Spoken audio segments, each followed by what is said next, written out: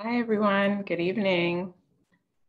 We are ready to get started. We will let some stragglers pop in as we're going on. I just wanted to thank everyone for joining us this evening for a discussion with Black environmental professionals. For those of you who don't know, my name is Amali Knobloch, and I'm the Outreach and Engagement Manager here at Hudson River Sloop Clearwater. And environmental education is my passion, is my joie de vivre. Clearwater was started in 1969, launched as a boat built to save the river, which was at that time a dumping ground for industrial waste. Since then, through more than 50 years of environmental advocacy through education, 500,000 people have crossed the deck of the sloop, many of whom's first interaction with the river took place on board with the captains and crew. Clearwater's crown jewel is the sailing classroom program, through which every day 100 students from far and wide throughout the entire watershed come sailing, go fishing, and learn about Hudson River ecology. I saw Ruthie drop the program brochure in the chat earlier, so you can take a look at it there. I'm so glad to see registrants from 9 different countries with names I recognize and names I do not. I just want to keep in mind for everyone that this event was designed and advertised for Black environmental professionals, those who are retired, and those who are aspiring to be in this field.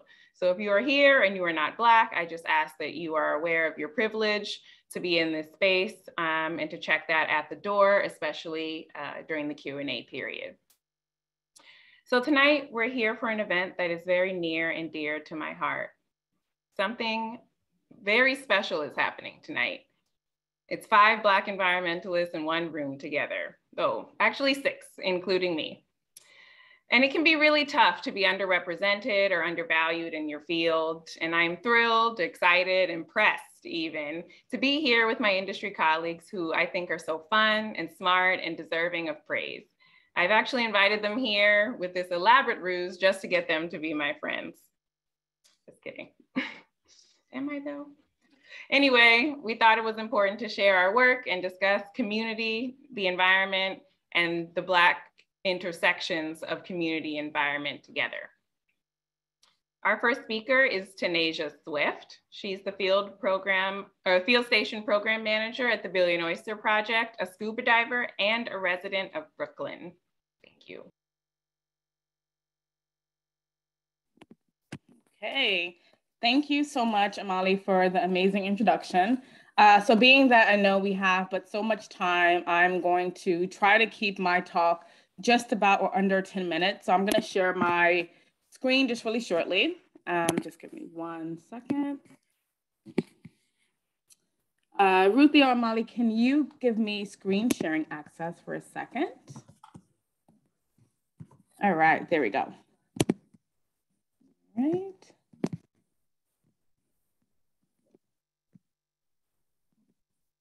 And we'll start from the very beginning. So as mentioned, my name is Tanasia Swift. I am from Brooklyn, New York, and I work at the Billion Oyster Project. So I'm gonna talk a little bit about myself and then the work that I do with the Billion Oyster Project, just to give everyone an idea in terms of like what I'm gonna be discussing today, and also how you can get involved if you're interested in restoring oysters or environmental work or volunteering, especially here in New York City. So a little bit about myself before I go on to talk about BOP. I'm a Brooklyn native, so from Bed-Stuy originally. I went to the New York Harbor School, which I'll also speak about shortly in my presentation, but it's a maritime high school located in, right now, Governor's Island. At the time that I went to New York Harbor School, was located in Bushwick High School, which is just a community in Brooklyn. I'm a scuba diver, as mentioned. I studied at SUNY Stony Brook University. After essentially my educational career, I did work at the Brooklyn Music School and ended up at the Billion Oyster Project, also Superhero Clubhouse member, and created this community group called Water Women NYC just last year. So I'll talk about just some of the things that I do and sort of like how I got into this field just originally. So water has been a part of my life since I can remember. So I grew up essentially in Bed-Stuy, which is a landlocked community, but I spent a lot of my weekends sort of like fishing with my father or just exploring in my teenage years at the New York Harbor School. And my love for marine science, swimming, scuba diving, the water was just like probably too big for me to even fit into one person. And then it also felt really, like a small community because there weren't many people who looked like me in this field or were interested in swimming. And of course, there's the stereotypes that you have to deal with as well. But then as I got older, I realized that this is something that you love or I love. And there's a community out there of people who enjoy doing this with me. And I get the fun job of working at the Bay and Oyster Project, teaching New York City students about our waterfront, getting them involved in oyster restoration. And then also in my personal life, doing open water swimming. So that photo at the lower, or I guess your lower left is me swimming at a beach in the Rockaways, creating water women, and then scuba diving. So once again, water being a huge part of my life, environmental work being the inspiration, and of course, youth development. So as mentioned, I work for the Bay and Oyster Project. And who are we? What exactly do we do? So some of you may have heard of us before, but we are a nonprofit located in New York City. We're based out on Governor's Island, and our goal is to restore oysters through public education initiatives. So we started out as a small program in the New York Harbor School. So once again, New York Harbor School being a public high school. So it's a public high school just like any other high school located in New York. And we are a CTE high school, so career and technical education. And this means basically that there are these tracks or career fields that students are learning. So they're listed here. So aquaculture, professional diving, marine systems technology, vessel operations, ocean engineering, marine biology research, and marine policy. So all of these are maritime related careers that students are learning about. So during their freshman year, they get to experience a few of these careers, exploring them. And then by sophomore year, they're choosing which ones they would like to do. Now, what does this have to do with the Bay and Oyster Project? So aquaculture was one of the CTE programs, and we work really closely with Harbor School. So students were doing research on oyster restoration in New York City. And then the founder of the New York Harbor School, Murray Fisher, and the teacher at that time, Pete Malinowski, who's also the founder of Bay and Oyster Project, decided that this can be an entire nonprofit. And so that's how the Bay and Oyster Project was founded in 2014. So as mentioned, the CTE programs are geared towards maritime careers, and students are working alongside BOP to conduct oyster restoration, whether it's building some of our reef structures, diving at some of our reef locations, planting our oysters, growing our oysters, building robots. It's a pretty cool school. If I could, I would go back. And so why oysters? What does the Bay and Oyster Project do? So as mentioned, we're trying to bring back these oysters to New York City. And so oysters, they do a couple of things for our environment. So the benefits of oysters include filtering water. So they are filter feeders. So the more oysters you have, they're able to cycle nutrients through the water column, creating better visibility. Habitat creation. So they create habitat for other fish and critters. So that image in the back of this presentation screen is actually one of our reefs in Sunset Park. You can see the colors. It may not look like something that's here in New York City, but I promise it is. So fish are hiding, crabs are hiding. They like to find food. They act as nursery grounds for a bunch of different species. And shoreline protection. So oysters have the ability to protect our shorelines in a way that mangroves or different species kind of does in other places. So this is why we're trying to restore the oysters back to New York City, and of course, majorly connecting New Yorkers and students to our harbors in a way that we haven't necessarily done before. So a huge emphasis on public education and just getting folks to the water. And what happened to those oysters? So we've lost over 200,000 acres of oyster reef since the 1600s. And that's because of dredging, pollution, and overharvesting. So oysters were a huge part of our history. So from the Lenape, who are the native people of New York, to the point where New York City's shoreline became industrialized. And it really got to the point where we started to deplete that population, but we're trying to bring them back. And of course, because it's a huge task, we are using community science, what's also known as citizen science, but we call it community science, to make it a community effort. So we're working with students, as I mentioned, bringing New Yorkers, specifically those who are underrepresented, to the field. They're working alongside us. We're learning from the community. Community members are planting oysters in their backyards. with the Bay and Oyster Project. And it's an educational tool that teachers and public schools can use as a way to get students involved. And hopefully, you know, we're planting the seeds for new environmentalists. So I'm gonna just show a few images of what these oyster reefs look like, because sometimes it's hard to visualize these things. So this is one of our reefs, or this is what it looks like from above water. So reefs are planted near shore. The idea is that during low tide, we can wade out into the water, pull up a portion of these reefs and bring them to shore to monitor their growth, how big they're doing. And of course you find different critters, which I think the students love. I probably love it even more. And then with time, the oysters start to develop this structure of their own. So they're growing into this 3D structure, lots of sponges and algae and fish and crabs a lot like to attract there. And then the bottom image is an installation that we did last year at Brooklyn Bridge Park. So you can see the New York City skyline just behind us. So this work, once again, is happening right in the heart of New York City, all throughout the 5 boroughs. So we have these field stations. So I don't have too much time to get into depth about it. But there's lots of life living in our harbor. So in addition to oysters, I wanted to show a really quick video, once again, because I geek out a lot about a lot of things that live in our harbors. So I just wanted to show a quick video. So there was a time where we were scuba diving in Jamaica Bay, and we found this like super cool critter. And for many years, you know, it's been hard to even visualize what's living underneath the water. So I'll stop talking and I'm gonna just play the video. So let's see.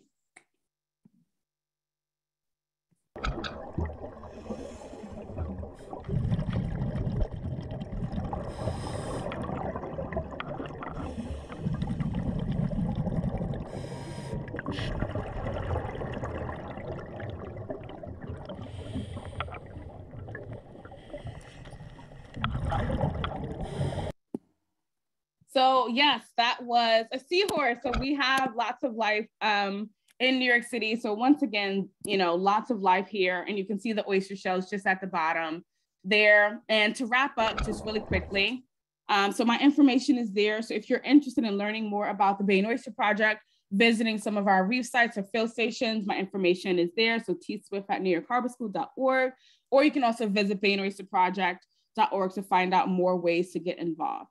And thank you so much for your time. I'm looking forward to hearing questions. Thank you so much, Tanasia. Yes, again, if you have questions for her, please drop them in the Q&A. That is where they go. Our next speaker is Jerome Cunningham, self-proclaimed Harlemite with the ability to connect his passion for nature with his creativity as a spoken word artist. And he is a development and communications associate from Groundwork Hudson Valley. Welcome, Jerome. Thank you, Amali, and thank you all for this opportunity.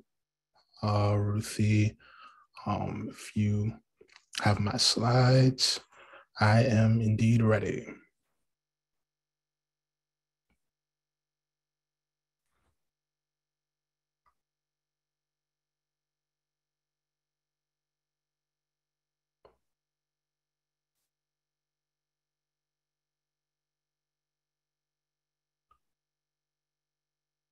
Fantastic. Okay. Again, my name is Jerome Cunningham.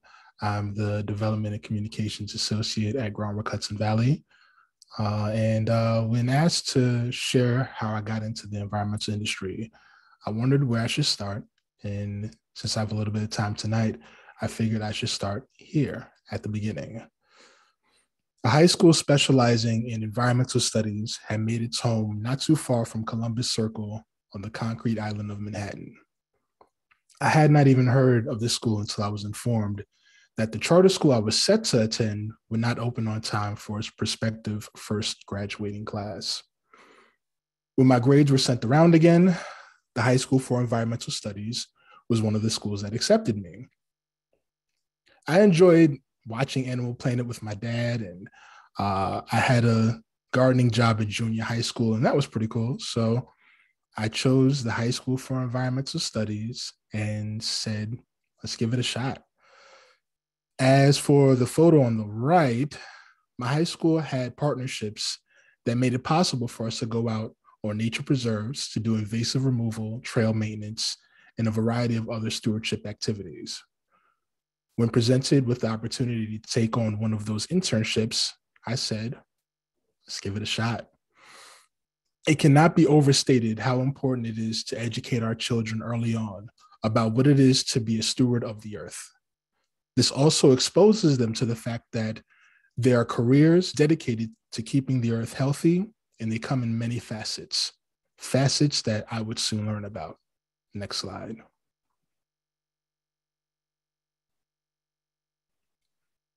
My outdoor experience in high school had opened up my eyes, and I wanted to know more. So I sought out more. Next slide. I searched for more internships to get more conservation experience. I got the chance to work on preserves doing habitat surveys of various flora and fauna, GIS data collection, signage, wetland restoration, and the list goes on. In all this time, I'm learning more about the field and I'm learning more about myself.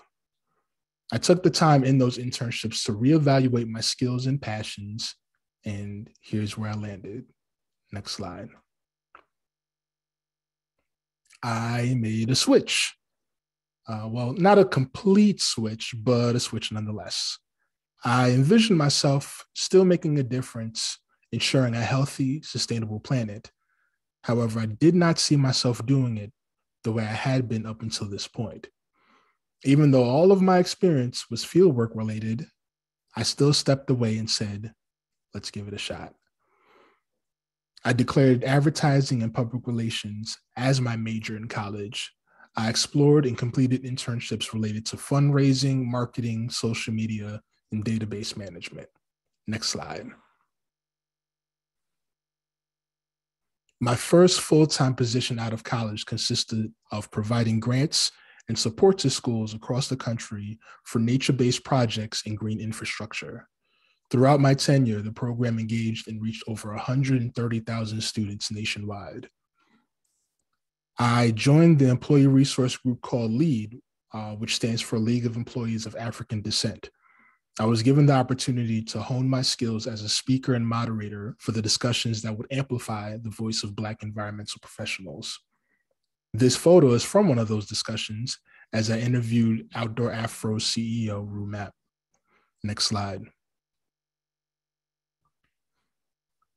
Some of the folks I networked in this journey told me about the Environmental Leadership Program. The mission of the Environmental Leadership Program is to support visionary, action-oriented, and diverse fellowship for a just and sustainable future. ELP aims to catalyze change by providing emerging leaders with the support and guidance they need to launch new endeavors, achieve new successes, and rise to new leadership positions. Since 2000, they created a dynamic network of over 1,300 of the country's top emerging environmental and social change leaders. The fellows I knew from this program all spoke highly of their experience, citing the quality of the training, the opportunity to grow their network, and the diversity of ideas that were celebrated. In the midst of a transition, I was encouraged to apply. And to that, I think you all can assume what my response was. The experience was precisely what was promised. It's always fantastic to see updates from the fellows in my cohort. At this point, it's now time to fully transition to a new role, not knowing where I would land as I set out into the job market. Next slide. And it would land me in Yonkers. Now, what business would a kid from Harlem have in Yonkers? While in my last role, I had lunch with Groundwork Hudson Valley's executive director just to catch up as friends. I wasn't looking for anything at the time, but 1 year later, there was an opening that was perfect for me.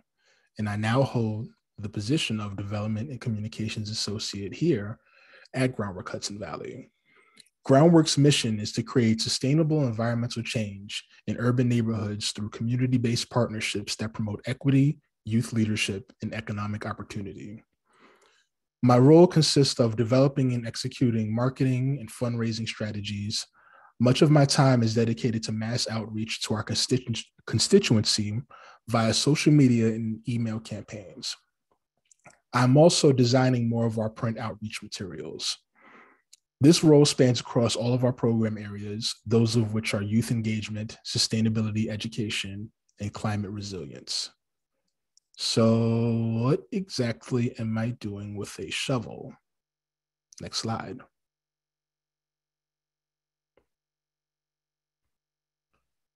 Working at an organization that is so close to the people it serves affords me the opportunity to occasionally go back to my roots, no pun intended.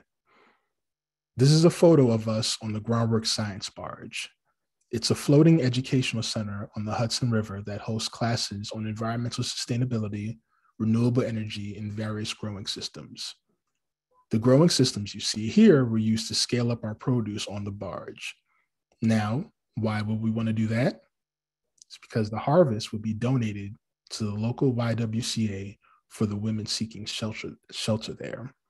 Next slide.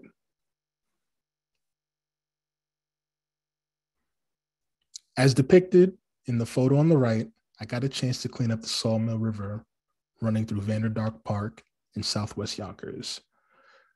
My experiences have allowed me to adapt to a multitude of situations and priorities, all for the sake of bettering the communities that I serve. Speaking of communities that I serve, next slide. Youth like the ones depicted in this photo call these communities home. It all comes full circle for me when I see our green team. It is incredible to see such dedicated, hardworking, and diligent youth putting forth their best effort to improve their home. I look at them and I'm reminded of the beginning of my journey. They also remind me to carefully observe my own obstacles and say, let's give it a shot. Next slide.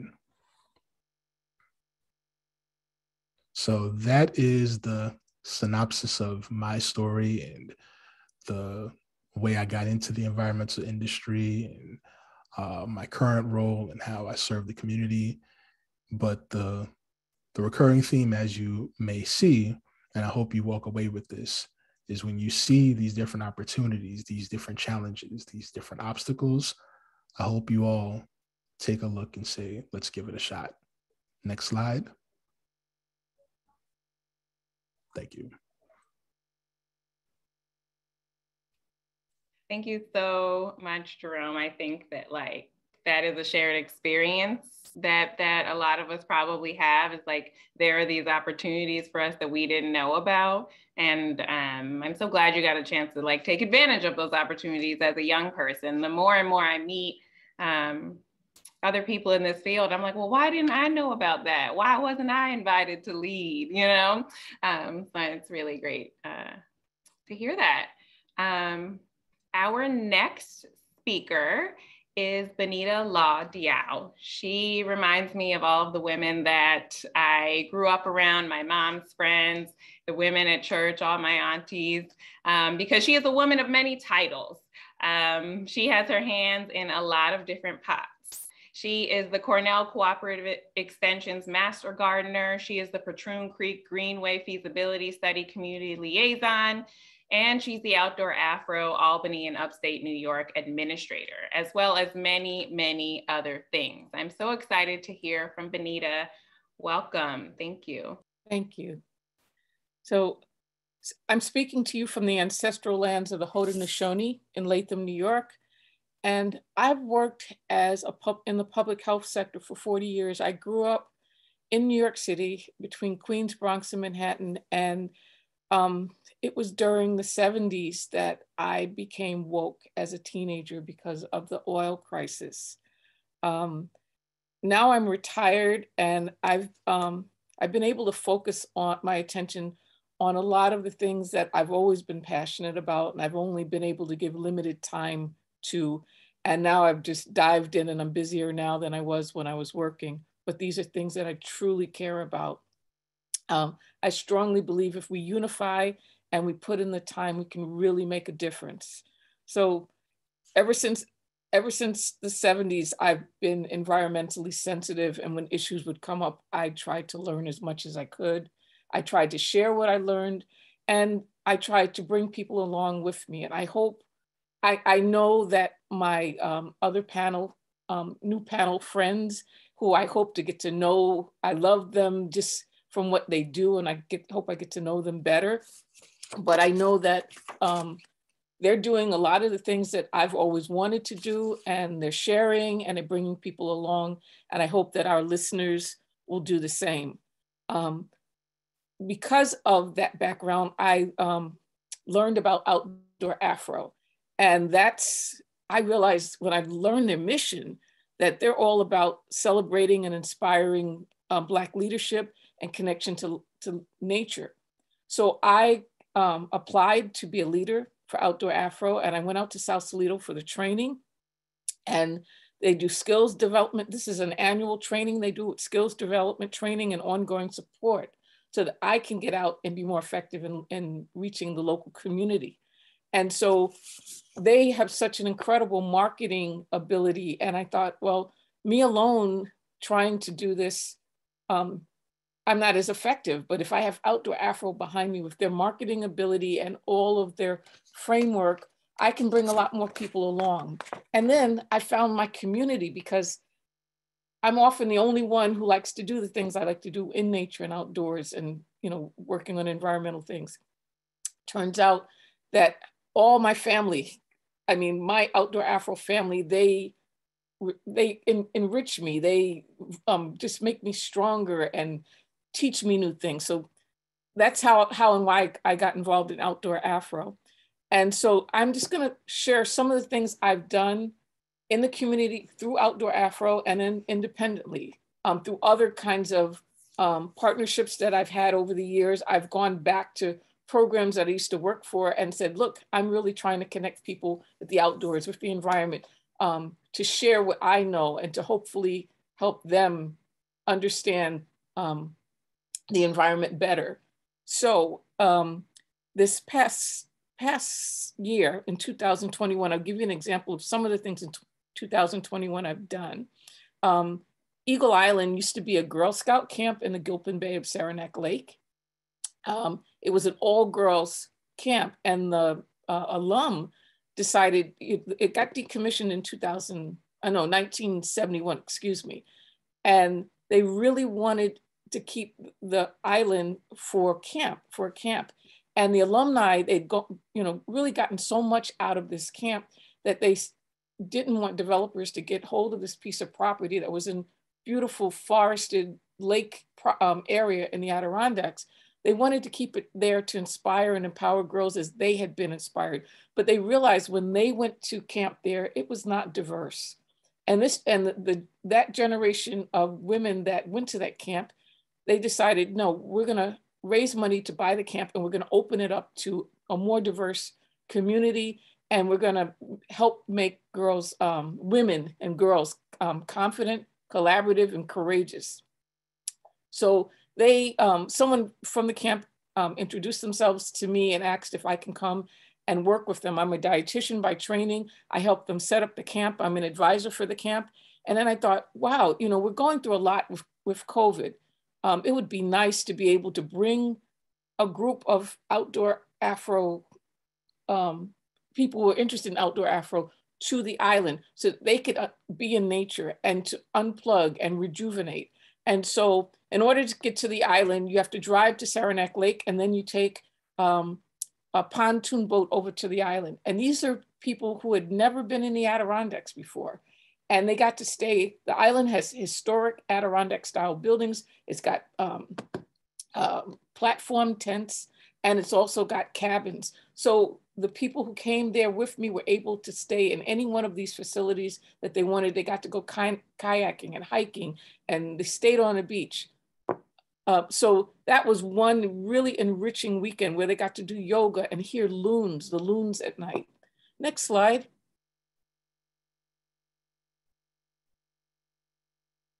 Another experience that I was really lucky to be able to give people in the midst of COVID. And I just want you to know that, I'm especially sensitive about at least making sure that people were COVID safe, because I worked for the health department, and all the things that I've done over the years in public health, that whenever we did any of these trips last year, we made sure that people were safe and felt secure. So I partnered with the Department of Environmental Conservation, and even though all the campsites in the state seemed to be filled up, we were able to secure a campsite in Lake Luzerne. And I was able to operate a first-time camper program for 8 families, 15 adults and 9 children who had never been camping before, didn't own any equipment. And one of my biggest barriers is equipment and transportation. So we were able to get these families to Lake Luzerne. We gave them free camping gear, a tent, pads, chair, cook stove, sleeping bag, tarp, camp light, and a few other things. And within a few minutes, these families, they didn't know each other. None of them knew each other, but they started to help each other and share with each other and cook with each other and talk. And the kids felt so safe. They started wandering around the camp ground, exploring. And my heart was so full just to see what this did. I mean, you saw people who worked, crazy hours during the week start to unwind and start to just feel like a family. We gave them instructions on, safe ways to camp and where to camp, and we had activities for them.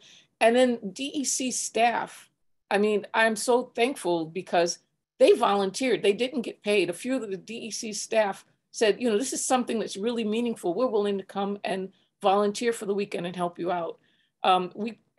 Everything that I do outdoors, I teach leave no trace. And then also I tell people about the history of Blacks in the Adirondacks. Almost, I would say at least 80 to 90% of the people that I know, people of color, don't feel comfortable going in the Adirondacks. And I can tell you a significant number of those have never been and really don't want to go unless someone were to help them get there and know where they could be safe. So those issues are out there. And what I do is I share the history of Blacks in the Adirondacks, and I let them know we have every right to be here. Next slide.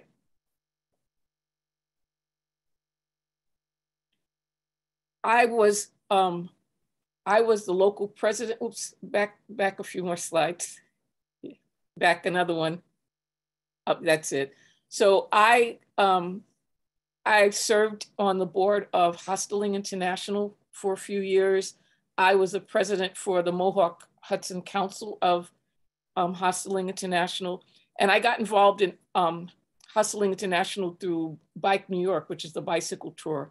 And they, when the Bike New York 5-borough bicycle tour first started out, they used to host it from the hostel in New York City on, I think it's on Amsterdam and 103rd Street.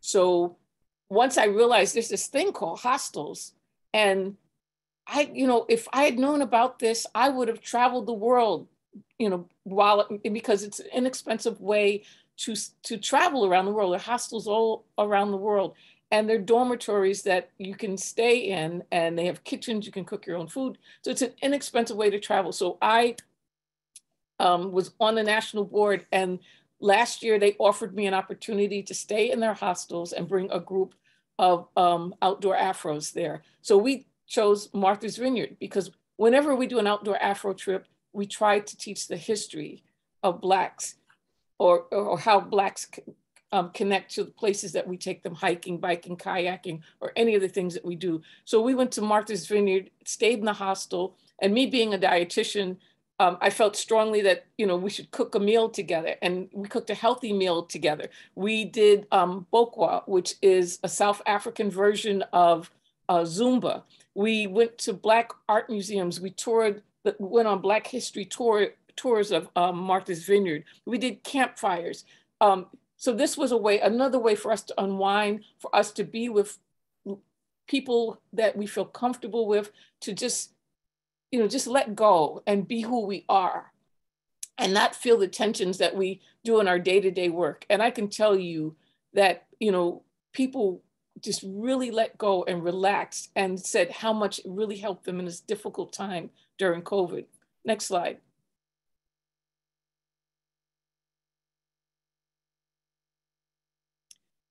I'm on the board of the Adirondack Center for Loon Conservation. One of my friends is the founder of the Adirondack Center for Loon Conservation. And because I'm really want us to know that we have every right to be in the Adirondacks, I take people there quite often. That was my part of my territory when I worked for the health department. And I don't know, I guess I have this arrogance about me where I felt like I have every right to be here. So I've never felt like I shouldn't be there. I never felt threatened to be there, but I do understand why we would feel uncomfortable going there. So what I do is I bring groups up, and as a group, we feel more comfortable together. And loons they're a gauge of how healthy an ecosystem is. And so if you don't have loons in an area where they had been populated, then it gives you a sign that something's really wrong here. So the director, Dr. Nina Schock, who is a dear friend of mine, she went out with us to go canoeing. And my group had never been canoeing before. So we got to give them canoeing instruction. We got to teach them about the Adirondacks. We got to teach them about loons. And just once again, climate change. And then they do loon counts every year.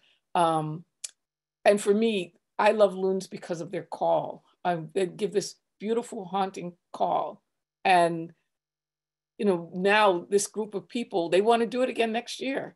And a lot of them want to bring their kids to share this, but it's kind of woken them up to the environment and let them know, how fragile it is and that they can make a difference. Next slide.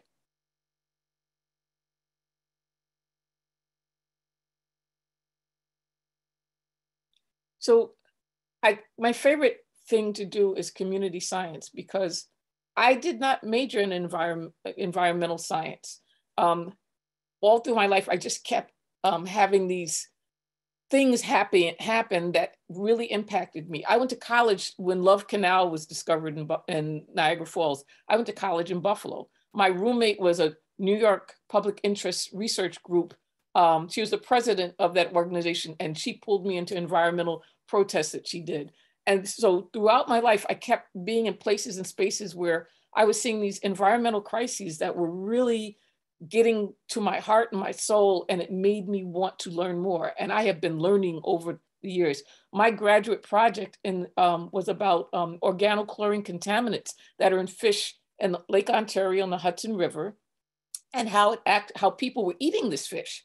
People who were supplementing their incomes for food were eating this fish because they didn't know that they're eating PCBs and DDT and anything else, mercury that's in this fish. And I learned about all these things from a nutrition perspective and what it was doing to them. So I also host community science opportunities, and I love Tanasia, and you'll be hearing from me because I want to bring a group to learn about what you do and actually do some hands-on things. Here I partnered with the New York State Department of Environmental Conservation's WAVE program. It's water assessment by volunteer evaluators. You can go to their website and you'll see this. We actually sample streams for macroinvertebrates to see if the presence or absence of certain macroinvertebrates. And that will tell you how healthy your stream is. And if you see from this picture, the little boy in the picture, he's 4 years old and he helped us. And we collected samples, we sent them to the DEC, and then they sent us reports back letting us know what they found with the macroinvertebrates that we sent to them. Please move on.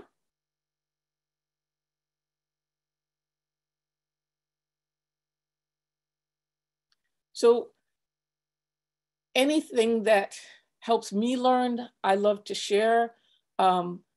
In Albany, we have over 800 vacant lots in the city of Albany. And luckily, the Albany Land Bank is trying to address these vacant lots and vacant buildings. But I think it was 2010, a vacant lot project was created, and we were able to take this vacant lot that had hypodermic needles and heavy metals, because a lot of the construction companies, instead of them taking it to the landfill and paying to dispose of their debris properly, they were dropping it on these vacant lots in Albany, and then kids come along and play in this, on these lots. And so there was this one lot that really would have put kids in jeopardy. We cleaned up the lot, and then we decided to turn it into a garden. We called it Our Children's Garden because we knew if the community knew it was for the children, we wouldn't have to worry about vandalizing it. And then we never put a fence around it. And people said, well, people are going to steal the produce. And we thought, well, if they steal the produce, chances are they need the produce. So we're not going to put a fence around it. And we never had a problem. But the kids, we had each raised bed in the garden had a different theme. We had one that had edible flowers. We had berries in another one. We had leafy greens in another one. We had a pizza garden in another one. But a kid would come along and she would bring her friends, break off a piece of an edible flower and say, you can eat this. And the kids would stand there and wonder if this person was going to keel over after they ate the flower. I mean, this child was our best educator in the community. But through this project, we taught about the flora and the fauna in the community. These communities they don't know that they've got possum and woodchuck and skunk in the community. They don't know where their water is coming from. So through this project, I was able to teach people what their source of water was, how it was being treated. These are the ways that you connect people to the community. Start in the community where they are. Let them understand what's going on where they live. Where your garbage does not magically just disappear and go nowhere. It goes to a landfill that is a finite place. And so these are the things that I've been doing in the community to connect people where they are so that I can show them a broader world. Once I get them to see their own community and understand what's going on in their own community from an environmental perspective, it's easier for me to take them in the Adirondacks or in the Catskills to other places. Next.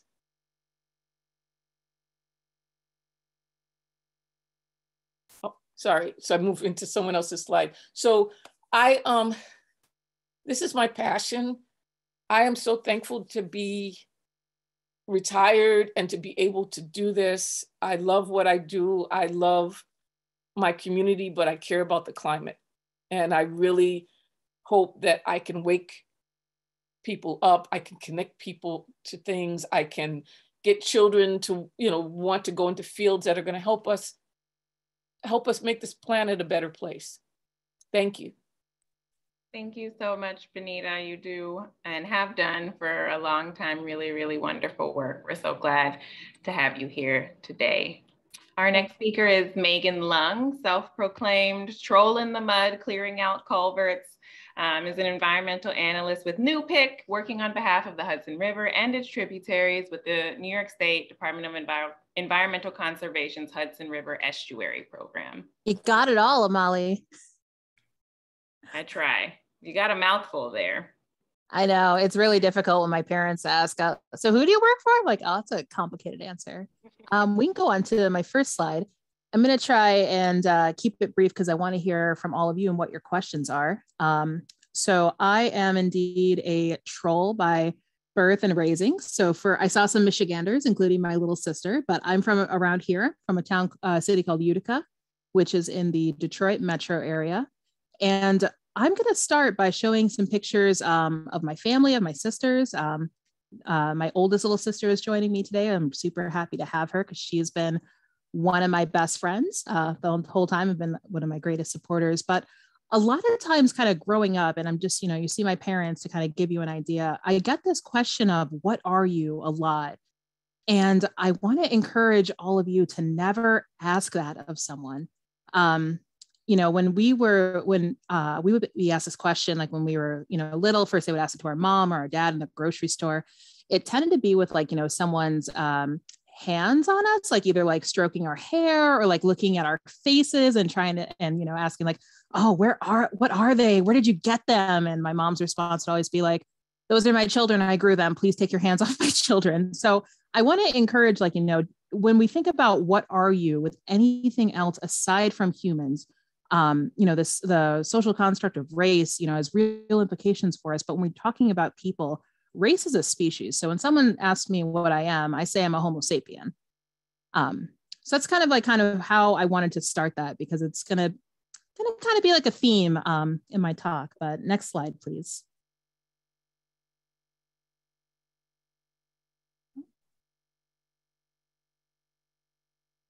We can get a great close-up of all the face paint.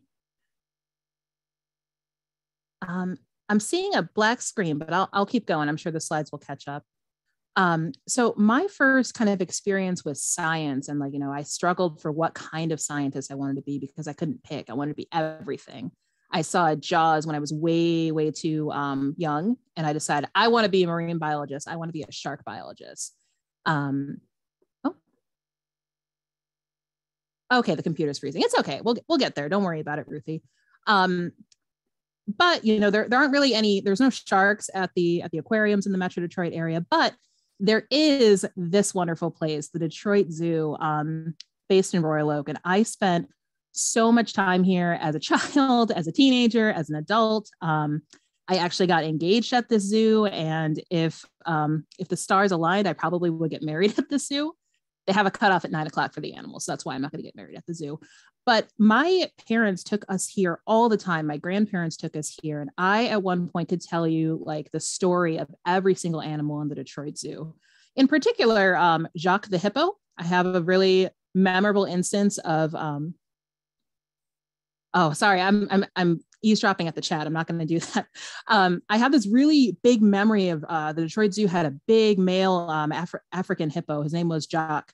Super, super cool. And I was just so fascinated because he was so big. And at the time where the anteaters now are, it used to be the hippo pool. So you could see the hippos come out and, they'd lounge around. A group of hippos is called a bloat. And there was one time, and this was back when I was about 5, I had crept a little bit closer than I probably should have. And someone took a picture of Jacques lounging. And it was at that age, I realized how fast hippos could run and how big their jaws could open. So Jacques did not enjoy that flash. And he gaped and he charged into his pool. And my grandpa, thinking quickly, scooped me out of the way so I didn't get splashed with poopy hippo water.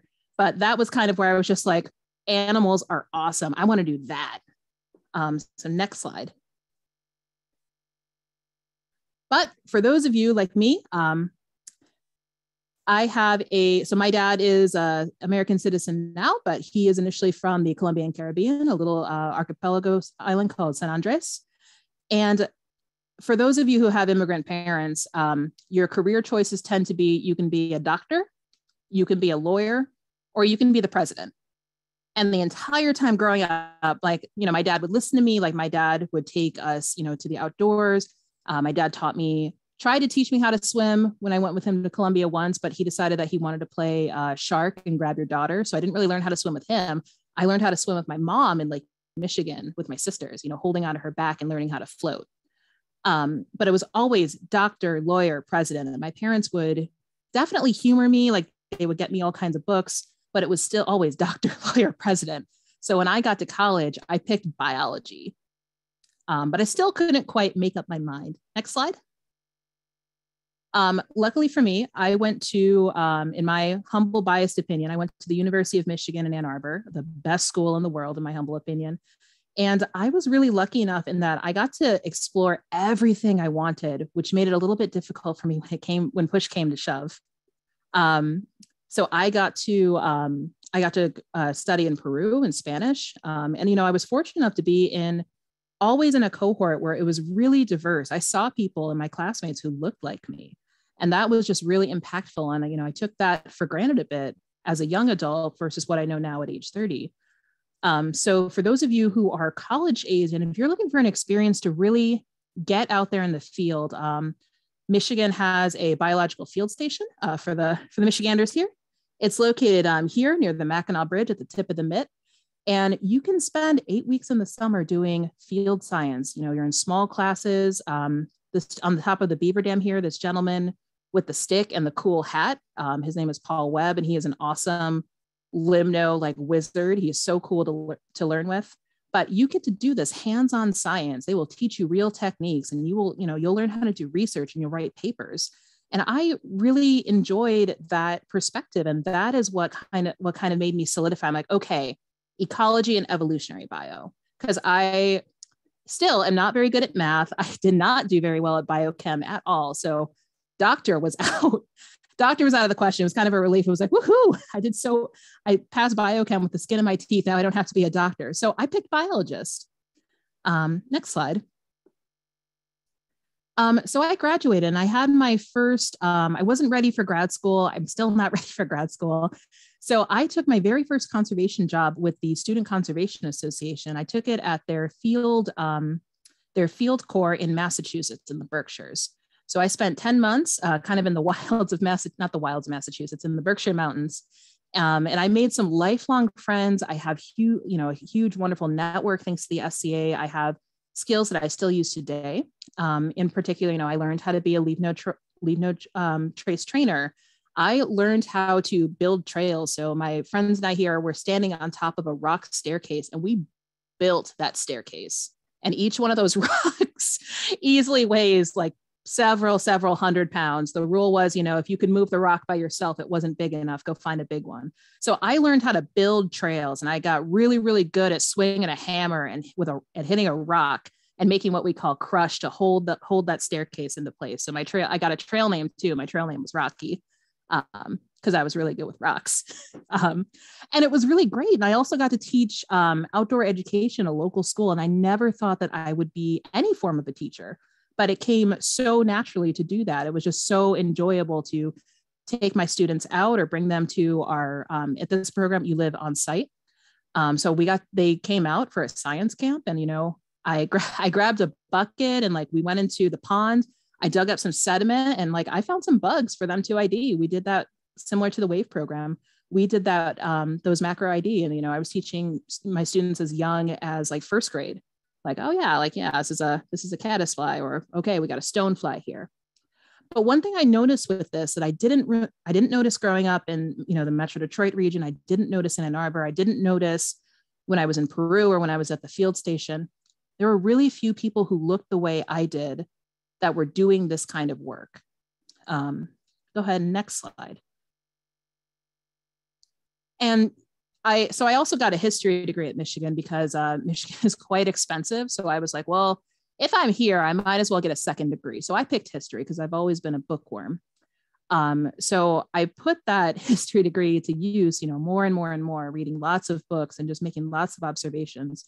And, coming to this realization that the founders of, this this European idea of conservation in America, they probably would not think that people who look the way that all of us do, that look the way I do, would have a right to the outdoors or to the environment, which is, wild because it's for everyone. This idea that nature is pristine and must be protected and you must keep nature separate, that's just not realistic. That's not ecology. That's not the way how we have evolved. That's not the way how a lot of species have evolved. We are one with the environment. So it is always our right. And there's a lot of historic and current, even current, we saw a treatment of how Black and brown bodies interact with the outdoors. I didn't really understand this. So, my father is Black, but my father is from Colombia. My father was a fisherman for many years. My father, I eat a lot of fish because that's what, we were raised on. And there was also this unequal access to opportunities. So, I touted the SCA program, but, I was paid, and I think the members there are still only paid $90 a week. Your housing is paid for, all of your food is paid for. But if you have any kind of a bill, any kind of a car payment or, student loans, $90 a week is not sustainable. So you have to be in a privileged position to get into these. And even, and I have more to say about that. I know the SCA is working on that, but even, in my current role at the estuary program, and my last slide will show you why I call myself a professional troll, but, I do a lot of work looking at dams and culverts, and I'm trying to figure out which ones can we, where can we make them better? Where can we remove dams like this, both for fish and for people? And you may notice in the lower right-hand corner of this picture, you can see a young Black man fishing. And when we saw this out in the field, I was like, oh, this is beautiful. Someone's fishing. It was a gorgeous day. Imagine how this stream, how this ecosystem, how the fish populations can recover if we can take this dam out that, not a lot of people are using, that's kind of just sitting there rotting. And what happened when the escort of this dam saw that there was this young man fishing, and, our escort prior to this had been really adamant that we don't even touch this railing that's in the lower left-hand corner because it was kind of rusty. You know, he had been so adamant that we don't touch the railing, that we don't get too close on the viewing platform. He kind of mumbled something and he left a group of, 12 of us to go, call the authorities on this young man fishing. And he, there's no posting. And, it's you could argue like navigable river too. Like there's, we have every right to enjoy these with I should say within, considering property and trespassing. But, we went down and we just, we warned him like, hey, like, good to see you. The guy is calling the cops, like, you might want to skedaddle. And, I had this thought, and I still have this thought today when I see this picture and I talk about this experience, is if that young man had been white, would he, would our guide have been so quick to go call the police and leave 12 people unattended? I don't think so. So, that is something that I think about a lot, and we can go on to the next slide. And I think this is my last slide. But, so what does that mean? So for my work, like, I'm still pushing forward to restore stream habitat. I crawl into culverts and under bridges for a living. So for those of you from Michigan, this joke, but for those of you who are not from Michigan, I'm going to let you in on our great secret. If you are from the lower peninsula, you live south of the Mackinac Bridge, so you are called a troll. You're called a Youper if you live in the upper peninsula and you live north of the bridge. So I tell my parents I'm a professional troll, and they seem to get it. You can, I also have the privilege of supervising an SCA member every year. Again, like, the pay is not what it needs to be, but, it's better than $90 a week, and there's a housing stipend. So, I can hire one person a year to come work with me. If you want to be my SCA member, put an application in, come December, let's talk. I want to interview you. I can teach you how to culvert and do this. I can teach you to walk in streams. It's really kind of cool things that you see in a stream. Or even if you just want to get out in a stream and you've never thought about, where do I step foot inside of a river? How do I get inside of a river? What are all these things I'm seeing? Send me an email. I love sharing these things. And I think that, knowledge is something to be shared. And, I mentioned Paul earlier, the Limno wizard. He always used this phrase, I've got all these nuggets of wisdom and I can't hoard them. So I also can't hoard my nuggets of wisdom. So if you want to come out in a stream, if you want a nugget of wisdom from me, come and take it. It's there for you. And I think I'm done. Thank you. Thank you so much, Megan. I know that I feel like we've been playing email tag for like 2 years now, but I'm so glad we finally got a chance to meet each other, and I can't wait to keep working with you. Our last speaker, certainly not last but not least, is Zoraida. Zoraida Lopez-Diago is the program director at Scenic Hudson's River Cities program, and the co-founder of Conservationists of Color, a national affinity group established to change the face of leadership in the environmental movement so that it represents the diversity and the richness of all of the communities that they serve. And I think that's a little bit of the work that we all do together is, one by one, changing the faces by being in leadership, and then holding institutions accountable and charging them to do this work on their own. Thank you, Zoraida. Thanks so much. Thanks so much. And it's been such a pleasure to hear how everyone entered into the environmental movement. I'm going to talk a little bit about how I ended up at Scenic Hudson, and I'll talk briefly about my program. Next slide. So as I mentioned, I'll talk about myself for a little bit, my program, how we work and where we work, and what's next on the horizon. So just a little background about me. I think I was like really, really lucky. My mom actually works for the Department of Energy and Environmental Protection for the state of Connecticut. So she was their affirmative action manager, and every night we would have conversations around the dinner table that focused on how everyone, regardless of gender, regardless of race, regardless of sexual orientation, just deserved access to open space throughout the state of Connecticut. And it didn't matter where you were from, where you lived, what language you spoke, but everyone deserved to feel safe in the outdoors, and they deserved access to the outdoors. And so I thought about that, a lot while I was growing up. I didn't immediately go into the environmental movement.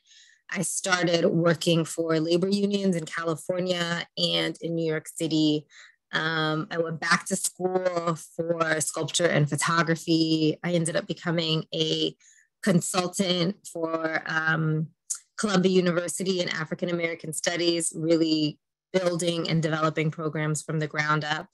And then I ended up in conservation, working in communications. And through that job at Westchester Land Trust, I founded Conservationists of Color, because I just, kind of how Amali started, really wanted to meet and find other people in the conservation movement that looked like me. And I did, and Conservationists of Color has grown into a 200 plus national affinity group. So I'll put my information in the chat after. If you have any questions about my work or about Conservationists of Color, please, please, please send me an email. And so those are kind of the middle two photos. It's a Conservationists of Color Zoom call we had during COVID, and me speaking at LTA's rally. It's a national conservation conference right before COVID. And the last photo is me on my first day at Scenic Hudson, getting in the Fallkill Creek with waders on. The program that I direct, the River Cities program, is, to me, it's a really kind of cutting edge program, because it's a conservation organization that, for one, is thinking about cities and thinking about cities in a really equitable way. So how do you work side by side community members? How do you make decisions together? How do you really value folks in communities and really, really value their knowledge and their expertise and hold important space for them? And, how do we really ensure that everyone in the Hudson Valley, regardless of where they live, have access to open space and can get the benefits of open space? Next slide. So we work in 3 cities, Poughkeepsie, Newburgh, and Kingston. I'm going to talk briefly about 2 projects. I was listening to Benita talking about the community garden, and it made me think quite a bit about this project in Poughkeepsie that is located on a small block, Pershing Avenue, in the city of Poughkeepsie. It has a park. You can see in the upper photo, there are basketball courts. There was kind of this empty lot, city-owned empty lot behind it. And there's a housing facility behind that. And the empty lot, when we first kind of looked at this space, there were tires there. There was a mattress across the street, similar to what Benita said. There were needles. And what we heard over and over again from community members was that they wanted opportunities for youth.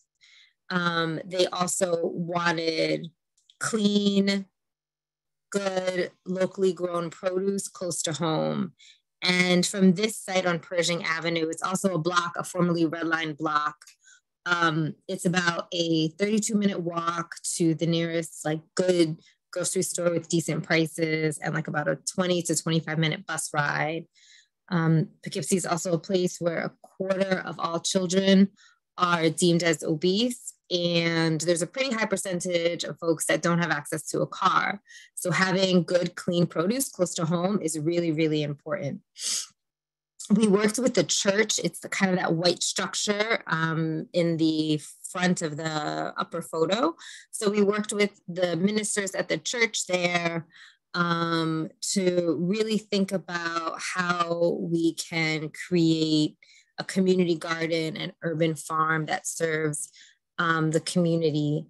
And we also worked with a local youth build program to get young people to kind of help construct the shed for the community garden. And we made sure that everyone who worked on the projects got paid a living wage, which became even more important, prior to COVID. But now with COVID, ensuring that people are able to sustain themselves is kind of even more dire. If you go to the next slide, you can see where we are now. So after a couple of years and obviously setbacks of COVID, we have an amazing farm with 19 garden plots, all serving the local community, the Northside community. We were really adamant in the fact that only nonprofits and people who live on the north side pretty close to the farm can have a farm plot. We have 19 garden beds. We bumped it up to 22 and we have a wait list. And the other side of the site has an urban farm. That's our urban farmer, Nick, in the photo to the far left. And the foods from the farm are going to be going to the folks that live in Corliss in the housing complex behind, and to Duchess Outreach for their mobile market. So we're really excited. This is going to be like our first year fully on the ground. We had an opening harvest festival in the fall, but we're just super excited to see how this project unfolds. Next slide. And so when we cross the river, we cross the Mid-Hudson Bridge and we drive down the road a little bit, we're in Newburgh. In the River Cities program, we really think about where we work. And Newburgh is one of these cities, like so many cities in New York State, Hudson Valley in particular, that's facing gentrification. So it's really important to Scenic Hudson and to my program in particular that we don't work on the streets that already have a lot of love, that already have thriving businesses, but we hear from frontline organizations and we work with them and we're able to support them where work is kind of really critical, where it's needed, and in neighborhoods that are all too often under-resourced. So if you go to the next slide, you'll see for a community-driven street tree project, we were able to kind of determine where to work by looking at GIS data and figuring out where our community partners were working. So where like Habitat for Humanity was working, where the local land bank was working, the Parks Conservancy, a few other organizations that we have partnerships with. And we also wanted to work somewhere that had some type of block association. We layered that on top of a map that showed housing density and showed empty street tree pits. And through our relationship with Habitat, one of our partners said, there's this really great block, South Miller Street, with a lot of Habitat homes and land bank homes. And I think they would be interested in developing a street tree project. And I think what's especially important with this street tree project and just kind of how we think about our work in general is we bring community organizations into the project from the very beginning. So we didn't invite the Block Association when we kind of got to the point of just like planning the planting day, but from the very beginning, thinking about how do we select trees, where do we get the trees from, how do we develop workshops to ensure that neighbors are storing their trees. And then we also attended their street tree cleanups. So it was a nice, really equitable relationship where we worked side by side, this Block Association. If you go to the next slide. Yep, so this is the block. You can see the picture up top is like what the block looked like in the winter. Nothing looks good in the winter. Everything is really gray. And then we did a rendering, imagining, what it would look like to have trees on the block, excuse me, to have some flower plantings around the trees, to have street tree parking, and a bike lane, just kind of envisioning all the things that could happen on this block. And then you can also see the community partners that we worked with. It's fine, you can go to the next slide. And so our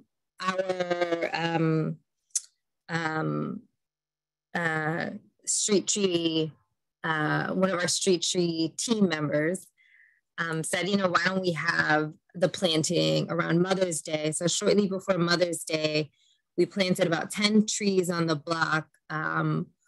We had a celebration cake. One of the neighbors DJ'd, another young person on the block actually created our flyers, and we were able to pay him to create flyers for the day. We had barbecue, we had food. It was just like a really, really nice way to celebrate the planting of these trees, which in many ways turned into a catalyst. And from this point, other organizations in the city of Newburgh have continued to plant trees as well. And that's about it. Thank you so much. Thank you, Zoraida. I really, really appreciate that. We are ready to move into our Q&A segment. Thank you all for bearing with us. I know we're over time, but when we had our run through yesterday, we had so many wonderful conversations. And so I would really like a chance for you to join us for that. So I'm going to ask a mix of questions that I've prepared and those that are in the Q&A. And I'd actually like to start with the first one from the Q&A box that's for Tanasia about scuba diving lessons or certifications that are run by Black-owned businesses. And this asks specifically about Los Angeles, but I'm actually curious if you know anything about any Black-owned scuba diving, scuba lesson organization. Yeah, so one of the largest sort of like community or Black-run community groups for scuba diving is NABS, so the National Association for Black Scuba Divers, so NABS. And they basically have chapters all over, so the West Coast, the East Coast, Northern region. So if you just look up their website, so NABS, there's sometimes different clubs within a region. You can find the club that's nearest to you. And most of those clubs are various, they're real different, but you'll find lots of like Black scuba divers, instructors. And if you're certified, you can also go on trips as well. So definitely check out NABS if you're interested in scuba diving or, you know, getting your certification and just joining other Black scuba divers. Thank you. This one is a question from me. Are there any ways that we inherently knew or even did not know in our work that we found out throughout our work or that we knew beforehand about the way that Black people, either in the Hudson Valley region or elsewhere, interact with the environment? Any take? Yeah, so I don't know if that one was directed towards me, but I can definitely answer that. So I feel like, you know, growing up, just speaking a little bit towards my personal sort of like journey in the environmental field and how that's developed. So being in an environmental field, I'm sure most of the other panelists can also protest to this, but you feel like there's not many who are, you know, of your background or who are Black, who are interested in this field. So it feels very isolating in the beginning, you know, whether you're going through your education career and being like one of very few Black people in your class. And as you go up in your major, you're seeing that it dwindles down the number of Black people who look like you, who are going into this field or continuing on. But then through research and sort of like changing the perspective of how we see the environment, you realize there are so many different pioneers and people who have not been included in the history books that are a part of the environment. You know, it was one, you know, a post that I saw, you know, when we talk about nature and the environment, we're always thinking about like these picturesque blue spaces, green spaces. But then we have parks that are in inner city communities that are part of the environment as well. You know, there are groups that are doing, you know, park cleanups in urban neighborhoods. Those are environmentalists as well. So the fact that they are not usually a part of the conversation or even giving limelight in terms of who we associate with environmentalists or not, kind of like dwindle sort of like our view of who we see as Black environmentalists. So to answer your question, it seems, like there are lots of people out there doing this work, but sometimes they don't get the spotlight that they deserve or just get the recognition, or even just like internally, people may not even see themselves as environmentalists just because of what we have seen or been portrayed as being a scientist or someone who's an environmentalist having a degree, et cetera. And I realize we interact with nature in so many different ways. This is a loaded question. Like just with water, like sometimes it's mind-boggling to even know that like our ancestors have traveled through water, had this relationship with water. These particles at some point that I'm swimming in New York Harbor were some of the same particles that my ancestors interacted with. So the fact that there's so many connections, whether through land, earth, indigenous spaces, we're all connected. And the way that we interact with nature is very different, but we exist. Definitely. I think that that's a really wonderful way to put it, and people are environmentalists without knowing is a big, big thing to take with us from this talk. I see Benita's hand up. Would you like to weigh in? So, I mean, Tanasia being a scuba diver and doing the kind of work that she does is incredible. And I so admire her for what she's doing. But so many of us don't have opportunities to learn how to swim. I grew up in New York City and I never learned how to swim till I went to college. And right now with Outdoor Afro, I'm working on an initiative to try to get swimming lessons, access to swimming lessons in our area. We've lost all 4 of our inner city YMCAs that had swimming pools in Albany, Troy, Schenectady. And, so to have access to pools, to teach kids to swim, and then a lot of the other misconceptions we may have about swimming stop us. But I mean, this project that I'm currently working on to try to get kids access to pools so they can get access to lifeguards and learn how to swim. I'm also talking about careers that, if you knew how to swim, you'd be able to do these things. So just to know Tanasia, and hopefully I'll be able to partner with you, bring some kids down so they could see what you do. And hopefully we can put a light out there for others to want to get into occupations where you get to swim and get to learn about the environment and get to contribute, to the environment, to climate change. Yeah, and my spiel kind of about why environmental education means so much to me. It's kind of about the difference between my upbringing and the kids that I interact with. I feel like, I grew up in Baltimore City, but I had a yard and I lived near a small forest. And so I felt like, every day I could run outside barefoot and my feet touched the ground. And so Tanasia just kind of reminded me of that, of like being able to physically interact with the environment is the first thing. And so for a lot of kids in the city, they're growing up not having touched even the ground. One of the things that we do on the sloop is talk about what is dirty versus what is polluted, and like this way of thinking that we have about like the ground being dirty and that we shouldn't touch it and that we can't, we have to wipe, ourselves off and things like that is a big deal. And so being able to physically interact with the environment, whether that just means your soul's touching the soil or going swimming. And as Tanasia said, connecting that with those who have been here before us and what that means to us is a really big deal and really changes how we think about and how we invest in the environment. Zoraida? Yeah, I just wanted to make the point that, more often than not, Black people are a solid vote when it comes to voting for climate change issues, when it comes to voting for issues around the environment. And there's so much more that we know than sometimes we're giving credit for knowing, and just kind of understanding. And oftentimes our communities are the frontline communities that are affected by climate change. And so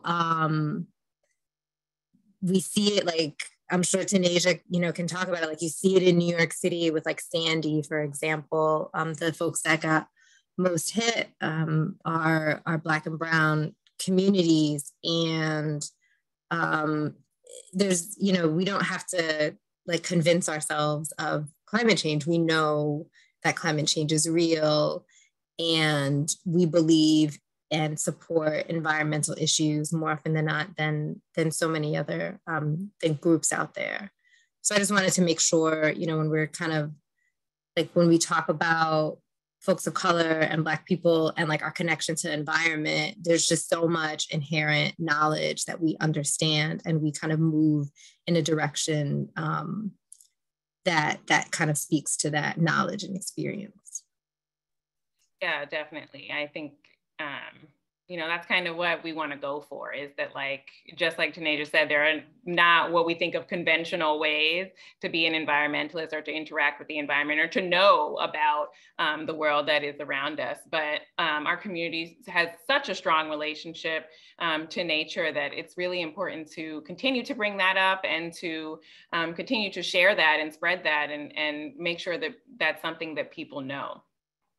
I want to talk a little bit about what it's kind of like to work at nonprofits and for state agencies. I think that a lot of the time, we know that we're going into these majority white spaces. And so there are things that we do and themes, I think, that have come up for me when I hear people talk about what obstacles they think they face with their coworkers of color, and specifically their Black coworkers, or even participants in their programs. And that is like this, you know, obviously very implicit bias, but saying, well, they were kind of standoffish, or like they didn't want to be my friend, or like that kind of thing, where, you know, as a Black person in a majority white space, a lot of the time, yeah, I deserve to be here. I'm living my life out loud, but it doesn't necessarily mean that we're comfortable interacting with all of the people in our office in the way that they are comfortable interacting with each other.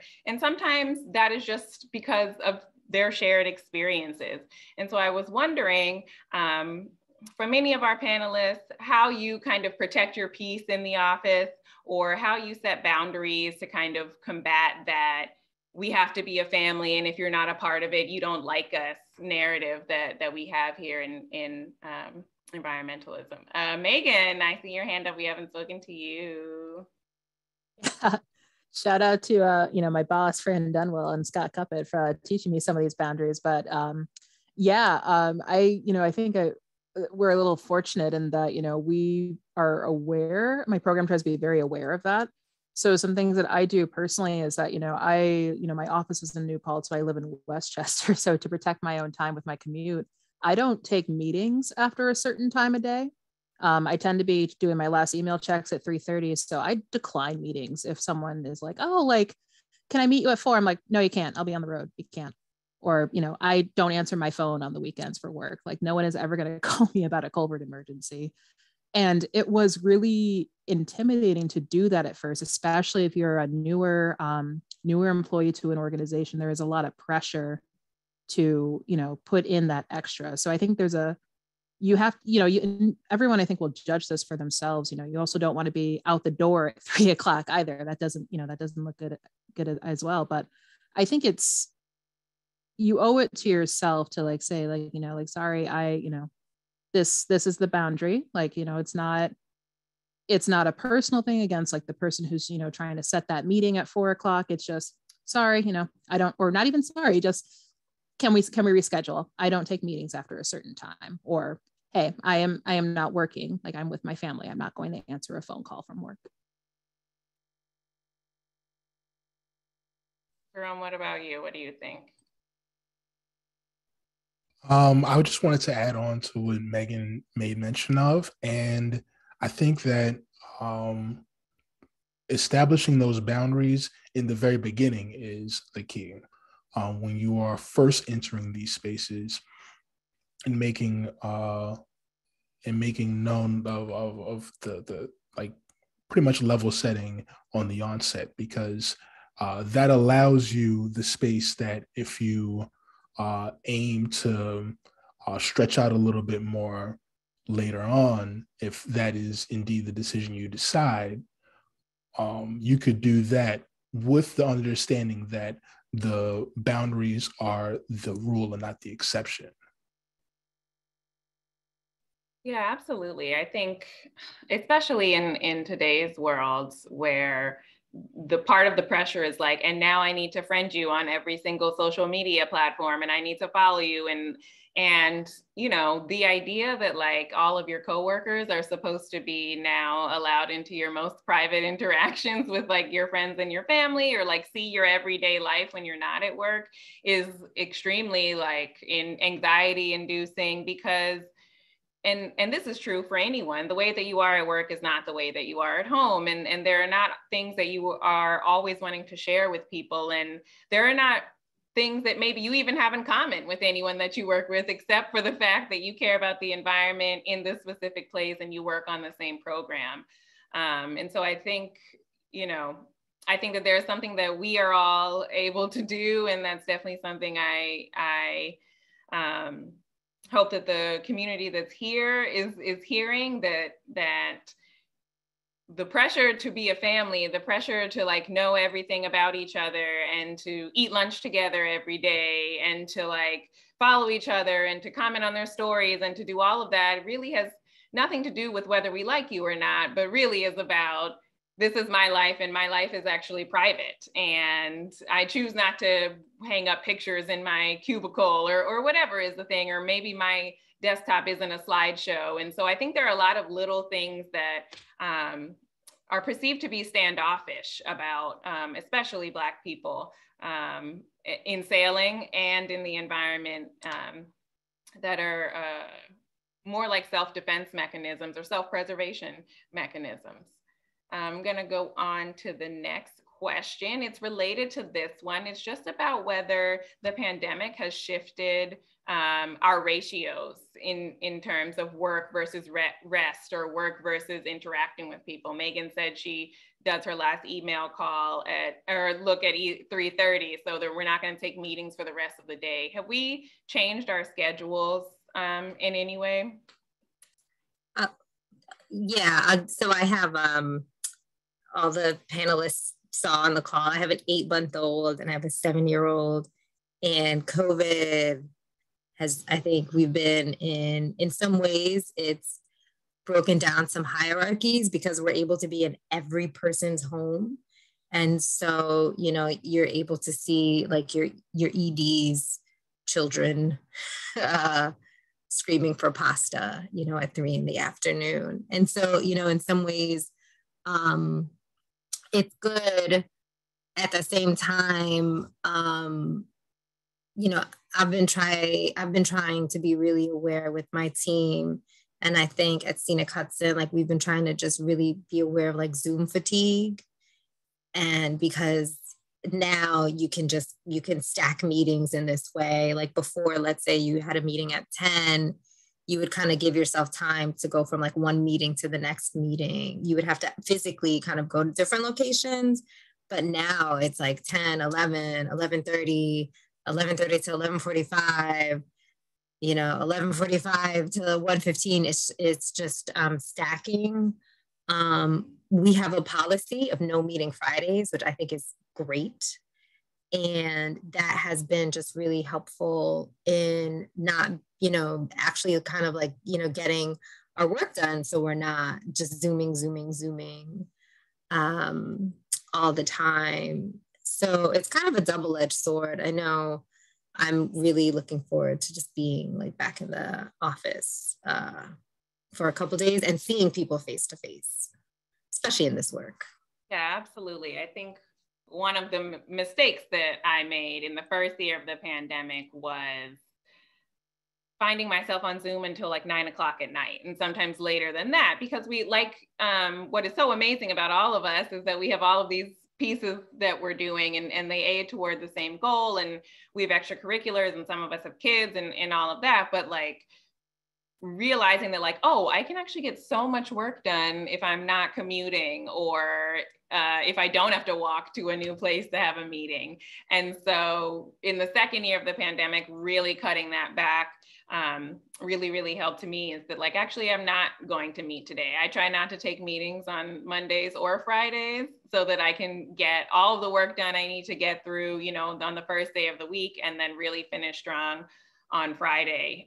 Because before, you know, feeling like I need to take every meeting I can, I need to meet with each department, I need to meet with each partner every single week, just became so exhausting. And I just, you know, got burnt out like many of us have. Megan, what about you? Yeah, I have definitely stacked. I have been stacked upon. I have done the stacking. And what I try to do now, if I schedule something, I try to send it out like on like if I can schedule it an additional 15, or if I can schedule it for like, so if I have I have a meeting, I know I need an hour, I'll actually schedule it for 90, like giving people like a heads up, like this isn't actually going to take 90 minutes, but it protects my calendar a little bit. So folks aren't sending me like requests where, you know, you can see that, nope, I can't, I'm in this meeting. But one thing I wasn't quite prepared for was, my personal cell phone number, going out to all of my colleagues, and like, I enjoy working with all of my colleagues, but it was different. It was very jarring. And like some of them, like, we're friends outside and like we text them, but it was jarring at first to have like, a text from a number that I hadn't saved. And I was like, how did you get my number? And even so, like, this hasn't happened. This has only happened to me actually a couple of times, and it wasn't, someone on my program, but, the concept of like, someone giving out your personal cell phone number. Like, I'm very, very like, if someone asks me for like one of my colleagues' cell phone numbers, I'm like, no, if you don't have it, I'm not giving it to you. Like, you're going to have to email them or call the work phone. Oh my God, 100%. I like cannot stand when people are on my phone. It's like, how did you get here? Because for me, it's like the email also comes to my phone. So the reason that you were texting me is absurd, and I don't want you to do that again. But that's exactly what we're talking about, is like setting those boundaries.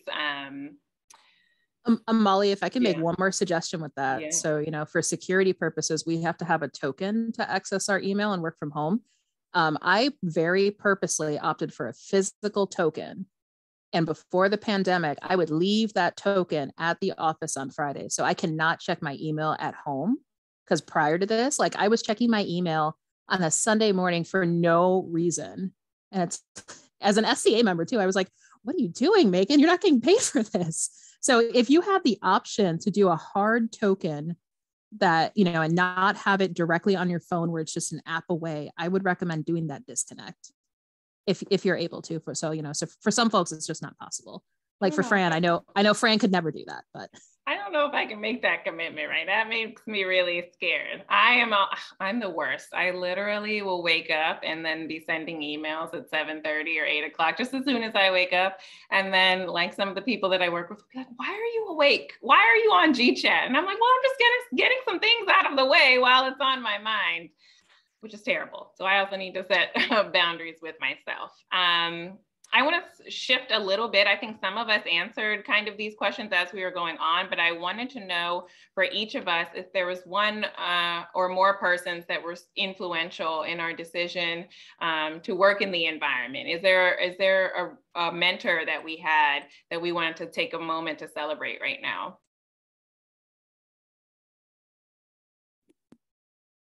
I can just start by going first, just because I remember like very vividly when I was in my college years, and being in, marine science and environmental field, wondering like, why are a lot of my advisors not Black, and do they understand, what I'm going through? And so I remember literally Googling, like Black marine biologists or like Black environmentalists, because I wanted a physical mentor. And I came across Majora Carter, and she's an environmentalist based out of the South Bronx. And I remember like reading her story about how she took her dog, I think it was a TED Talk actually. She took her dog on a walk, ended up finding this like, open lot, and essentially beautified this place. And I remember like wanting to do something similar in Brooklyn because, like we live in these very urban environments, and wanting to make this a green space. And I'm like, that's what I'm hoping to do. That's what I, want to live for, and sort of like create more green spaces in these really gray infrastructure, green or non-green places. And so Majara Carter, like, although like she and I have never connected physically, was like one of my first, I guess, mentors in a way, or inspirations, I'd rather say. So Majara Carter, definitely. And then I've also had so many weird inspirations that necessarily weren't environmentalists, but just folks who are doing amazing work. And a lot of my inspiration has come from also like the people I was closest with. So though not one physical person, but like my community in Bed-Stuy, right? I think I will always shout out Bed-Stuy because it's so amazing. But just like the community in Brooklyn and Bed-Stuy being an inspiration for like so much character, so much charisma. Yeah, exactly. Bed-Stuy do or die. So much character, so much charisma, and then wanting to continue to bring that part of me in everything that I do, because I feel like in order to really change, I guess, the paradigms of how we work, you have to always bring your full self. So my community, Majara Carter, and then also, of course, like mentors through high school that have essentially helped me get to where I am. Like I definitely don't, pass over all of those mentors. So like Murray Fisher, who was the founder of Harbor School, huge sort of like, motivator in terms of me continuing on, because there were so many days where I was like, I can't do this. This is not for me. And feeling like, I have someone in my corner. And of course, like my parents, so my mom and dad, who have been phenomenal. Like I remember when I went away to school abroad in Bahamas, I don't want to ramble too much. When I first was getting scuba dive certified, we had to go get like gear, not knowing what the heck I was doing, what I was buying. I don't know, like my mom doesn't know. And so we're in the store together, literally trying to figure this out. And it was super hilarious because we're like, I don't know, like maybe this mask, this pen, whatever. And the fact that she was super supportive and having my back and essentially letting me do what I was passionate about. She's like the hardest working woman I ever like known. So shout out to moms and dad for, pushing through and continuing to like allow me to pursue my passion. So. Yeah, I mean, I think parents are a huge, huge, huge influence. And I know mine definitely are. And I could talk about them for so long. I'm not going to though, because one of them is here and I don't want to. But Benita, what about you? Who are your influencers? As a kid, I loved George Washington Carver, and my dad's from Alabama, so I had an opportunity to go to Tuskegee, and I honestly read every caption, everything they had about him. And when I was a kid, they didn't have very many books about Black people other than entertainers and sports people. But I loved George Washington Carver. I loved Booker T. Washington because they talked about self-determination. And over the years, I got to meet Wangari Maathai, and just to see how she got the women in her community to reforest to take charge. They realized that their community was being deforested. So the things that I do, I work in the community to work towards self-determination, to get people to identify the issues in their community. And then we talk about, well, how can we deal with this? And so, yeah, those are my mentors. Even though the only person of the three that I mentioned are Wangari Maathai. I met her in New York City. She came to speak at the Museum of Natural History. But George Washington Carver, all my life, I've looked up to him, and just the idea that Booker T. Washington, they built Tuskegee. It was all about self-determination.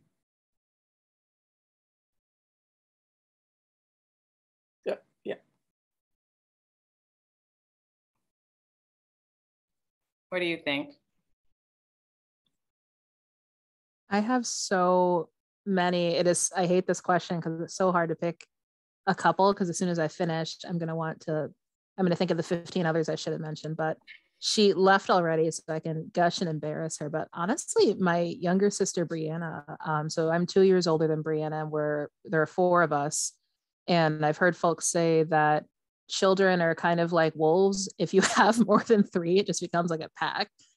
So, Brianna followed me to Michigan, and she's actually Dr. Lung now. She beat me to her doctorate, but it was so comforting to have my sister, have my packmate with me through high school and through college, and all of these similar struggles. We got to bounce them off together. And there were a couple times it was like I mentioned, it was really, really pale in Massachusetts, especially for trail work and even environmental education. I think only, 3 of my 100 students were, children of color. And I wanted to go home at a couple points. Like I had been called a slur, like kind of in the streets, and half of my core was very supportive. And the other half of my core kept walking and pretended that they didn't hear it because it made them feel too uncomfortable. And I remember talking to my sister that night. I talked to her afterwards, and like I didn't want to be out there anymore. I was like, I don't want to deal with this. And she was just like, I call her, sometimes I think my sister's a lizard, because sometimes she's very just like blunt and straightforward, but she's very caring. She's a very caring lizard. But she was just like, are you gonna let these people like beat you? Are you gonna throw in the quits? Like, did you really do all of this to stop here? And I was like, you're right. So, honestly, just like, my sister just like constantly just like pushing me to do better. So then like I can turn around and like help her with something, or help one of our other siblings, or someone who looks like us in the future. So that's the end of my soliloquy to Brianna Lung, but be stereotypical and say my sister. I'm really close with my sister as well. So I definitely can relate. Jerome, I saw that you wanted to weigh in here. What about you? Yeah. So I'll start by, you can probably get it a bit from my story in what I made mention of, but our current director here at Groundwork Hudson Valley, her name is Bridget Griswold. She has known me since that slide where it said the beginning. We had connected then. And even after that internship, regardless of what field I entered in, because obviously, as you can see, I'm a very kinetic learner. I have to put my hands on stuff and really get in there. And so I've had this idea of let's give it a shot for a bunch of different things. But I always knew I'd carry that experience with me. And I always knew that I'd carry that sort of attitude and mentality with me, having that consciousness and awareness of the world around me. So had this not been my career path either way, I know that she's somebody who would have been there. I know that she's somebody who would have had some sort of influence regardless of what I chose. And also my dad, again, him being the History Channel, Animal Planet, Discovery Channel buff that he is, like it was on constantly, and you can't help but pick up a few things. And so is very much influential in that way. And now my dad and I, we watch the same YouTube channels, even though we have our own spare time separately and things of that nature. And we're talking about stuff that we've seen. And so, it's in a way, looking back, it's surreal how it all came to this, but at the same time, it makes perfect sense. Yeah, I think for me, oh my gosh, literally, I can't actually discuss it because I will cry, but like Steve Irwin's death like ruined my life. Anyway, I was gonna say for me that I felt like, and I still feel this way, that everything about my parents' lives have kind of like led me to this point, and the choices that they made and the people that they had me around and the opportunities that they provided for me. But I also felt growing up that like, well, maybe that's just me, but you don't believe them a little bit when they're like, well, you could do anything you want. Like, of course, that's like a totally normal thing for you to like. There's lots of other people like that. It's not just you. And so in hearing that, I was like, okay, well, they're my parents. They're supposed to say that. And I remember feeling like shock multiple times throughout my career in environmentalism. The first time that I found out that other Black kids were interested in marine biology was when I was an exhibit guide at the National Aquarium in Baltimore. And there were other Black kids in that program. And I showed up to the orientation day and I was like, well, where have you been this whole time?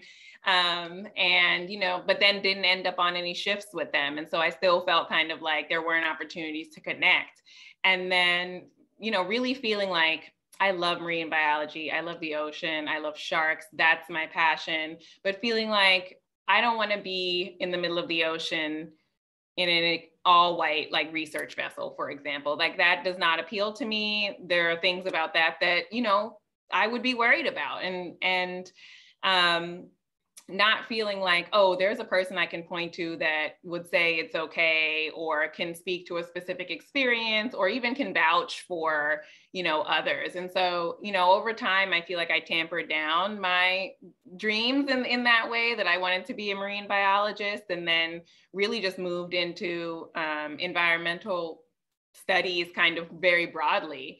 But then feeling like, I don't know, in the last 5 years that like, there are so many Black women marine biologists. And I'm like, again, I feel like where were you when I was 18 years old or 15 years old, and feeling like there were none of us. And so I think one of the biggest things for me, and one of the reasons I wanted to do this event, is that the need to network, and not in the way to like get a new job, but just to like support each other and to show that it can be done, and to share ideas, and even just be friends that has nothing to do with this work, I think is a really important aspect that we haven't necessarily been thinking of. I'm so excited to see like all of these different like environmental justice groups popping up, and like Zoraida's organization of groups of Black, Indigenous people of color that are coming together to talk about their place in the environment, their rightfully deserved place. And I'm always looking for a group of people to join and to talk with and to share jobs with. I'm on a listserv for green jobs in the DMV area, because that's where I'm from. And I always am wishing like, oh, I wish there was a Black one of these. So if any of you don't know about it, the Women in Conservation Collective and Sustainability is a Black women's listserv where they share job opportunities. It ranges from environmental education all the way through investing. Like Tanasia said, Black and Marine Science, they have a really awesome page. Visit their Instagram page, sign up for their events, go to their YouTube channel. They're highlighting amazing people every single day. And, you know, continue to build those bonds with each other. I think that is kind of where I'd like to call it. I know I've kept you all into the midnight hour. I really just want to say thank you to all of our panelists for joining us, for talking about your work. I think it's important, even if we go over time, to talk about why our work is important, and to share all of the things that are happening. One of the best things about Clearwater is that we're serving this large area. So from where Benita lives upstate all the way down to where Tanasia lives in Brooklyn, we can come to a dock near you. We can talk about the Hudson River. We can pull fish out of the river and share them with kids and get them a chance to use their feelings and talk about what they're experiencing. So again, I want to thank you all for coming.